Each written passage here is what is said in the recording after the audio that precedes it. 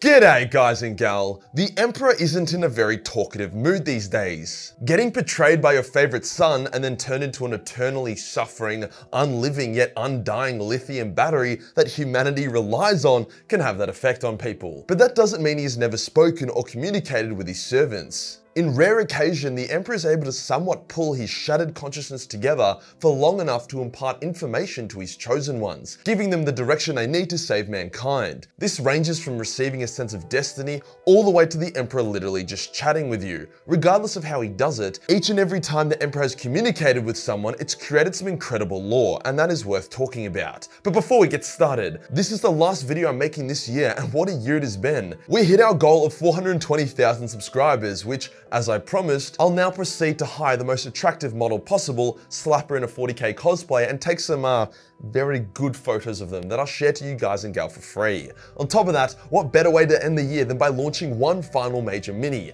the Space Elf Demon Hunter. If he looks familiar, then yeah, he should. I can't say for why for legal reasons, but I've more or less combined everyone's favorite demon hunter with a dark space elf to create a pretty awesome model in my opinion. Comes with 2 head variants as well as the option to have those signature demon wings or not. So you can either have a full send demon hunter or a more classic demon hunter. This is the most detailed major mini to date and I'm just obsessed with it. Would make a great Dark Elder Archon proxy. Or just have it as a great model to paint in general, and it could probably work with D&D campaigns as well. I think. I never really got into D&D. Also, the painting competition has entered its final month, so if you're one of the people who has a model sitting there, paint it and send a photo. I would actually be so moist to see a proper painter submit a demon hunter model into the comp. There is still time. Just remember to take a good flick. A good model can look trash with a poor photo, and a mid paint job can look great with a good photo. Today we'll go over each of the times the Emperor has unshat the bed and reached out to his followers, as well as what he said and what impact that had. Let's get into it.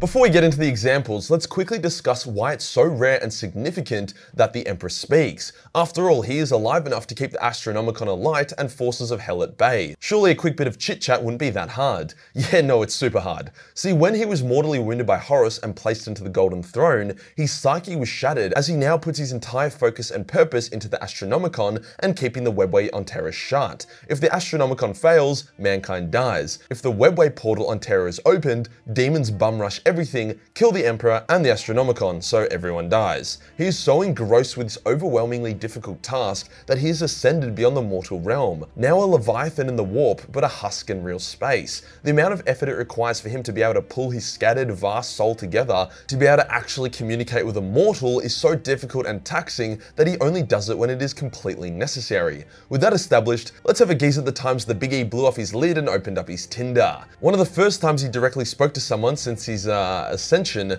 is when his Imperium was up in flames during the Age of Apostasy. A dickhead named George Vandire, who has arguably the most dickhead name possible, had risen to power through political manipulation and a lot of murder. He had become the Lord of the Imperium, went insane off his power, and then went on to create then manipulate the Sisters of Battle into becoming his bodyguards / sex toys. Whenever they were like, "Do I have to suck you off, George? Your dick cheese is gross," he would be like, "Yes, it is the will of the Emperor."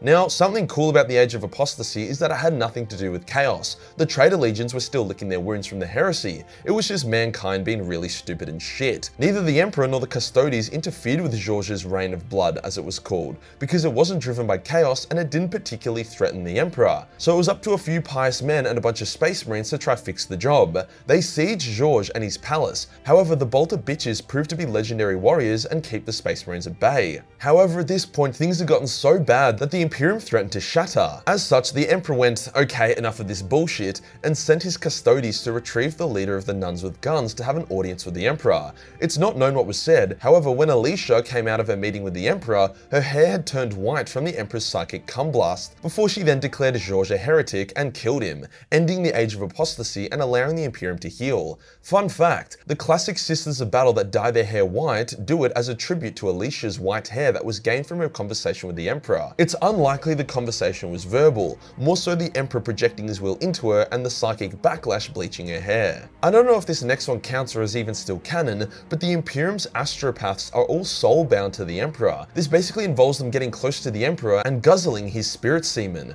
This process often blinds them due to the godlike ejaculate hitting them in the eyes at Mach 10, so whilst they don't have a conversation with the Big E per se, they definitely are exposed to his might and form a pretty solid bond with him.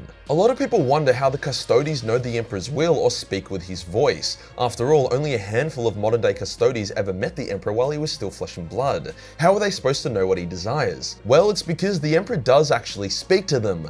Kind of. The Emperor doesn't have the ability to be constantly talking to his Custodes, so instead he is able to leak his will into certain Custodes' dreams. These Custodes then meet together to discuss their dreams and interpret the Emperor's will. There is an entire shield host full of these Custodes called the Emissaries Imperialis. It was these emissaries that convinced the rest of the Custodes that serving the newly reborn Guilliman was the Emperor's will. In a bit of funny lore, one emissary was upset as he hadn't gotten a dream from the Emperor for a while and he was worried that the Big E was pissed at them.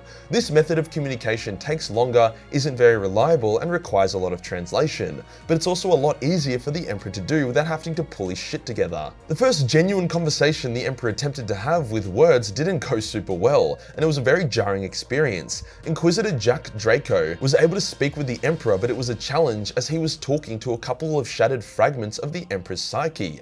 Each of those fragments was almost like a different entity, and they said conflicting things to him, almost like the Emperor was arguing with himself in his effort to try and help the Inquisitor. Although the lore surrounding Inquisitor Draco is considered by many to be pretty mid, I do think a shattered Emperor doing his best but still struggling is a pretty good representation. Speaking of Inquisitors, there was also Inquisitor Hector Rex, the hero of the Siege of Rax. He held the title Auditori Imperata, which basically means he was one of the few people to ever get an in-person audience for the Emperor. I can't find any lore about what was said, but considering how much of a gigachad Rex ended up being, I can imagine there were a few words passed between them. There was a fun little short story about the time that the Emperor directly intervened in a space battle to ensure the victory of the Imperial forces. Basically, the Imperial fleet was engaging Nurglite ships in space. It was a key battle that would have far-reaching effects. The Nurglite ships were able to smuggle a specialized, highly intelligent demon onto the Imperial capital ship. The Nurglite's demon's purpose was to infiltrate the engine room, sabotage it, and more or less blow up the Imperial ship, winning the battle for the Nurglite forces. The Emperor saw this, and through what can only imagine would be a titanic effort, was able to imbue a lowly ship crewman with his will, giving him the divine power to intercept this demon, score a mutual kill on it, and save the Imperial fleet and likely trillions of lives. Just a cool example of the Emperor nudging the Imperium to victory. However, sometimes his nudging is a bit more loud and blatant, like a shove. In the Horician Wars book, one of the heroes is fighting chaos, then he gets a vision from the Emperor. The vision makes him go Super Saiyan, igniting him with holy fire and instantly purging all the heretics and demons around him just from the power-up. This power-up killed some pretty spicy bad guys, so it is definitely within the Emperor's ability to occasionally bust a nut and carry the team. The opening of the Great Rift might have seemed like a massive L for the Imperium, and to be fair it was. Demon incursions everywhere, half the Imperium losing access to the Astronomicon, thousands of Imperial worlds being devoured by warp storms, and so on and so forth. However, one unexpected boon was that because it flooded the galaxy with raw warp energy, the Emperor had been greatly empowered, and now finds it significantly easier to communicate and intervene in shit. The first example of this is when Guilliman returns to Terra. He is able to have a full-blown convo with the Big E, and even though G-Man describes his father as a godlike star, they were able to trade words. Unfortunately, we don't get to see the actual conversation, but it definitely wasn't just G-Man talking to himself in front of the Emperor. They went back and forth, with Guilliman realizing that the Emperor never saw the Primarchs as sons or held love for them. Instead, they were just useful tools, living weapons for his conquest. As this conversation took place after the opening of the Great Rift, it's probably the biggest conversation the Emperor has ever had in his undead state. Taking this a step further, the Emperor used literal divine intervention to save Guilliman when he was mortally wounded by Mortarion, undoing a super virus and then cum-blasting Nurgle's garden with a torrent of holy fire, scarring Nurgle himself. The Emperor also spoke through Guilliman. At first, it was in his shattered, conflicting aspect. However, using will and the raw warp energy flooding the galaxy, the Emperor was able to pull his consciousness together for the first time in thousands of years, and actually say what he wanted to say. And what he wanted to say was to call Mortarion a little bitch. I'm not even joking. This demonstration of power is hopefully the prelude to a more active and, more importantly, a chattier Emperor. If you enjoy the video and you want to support the channel, then pick up the Space Elf Demon Hunter. Honestly, my favorite model so far, and I'm so keen to see how you guys and gal paint him. Hit the subscribe button and hit the real subscribe button for more chatty content. Join the Discord for more memes, and I'll see you in the next one. Peace.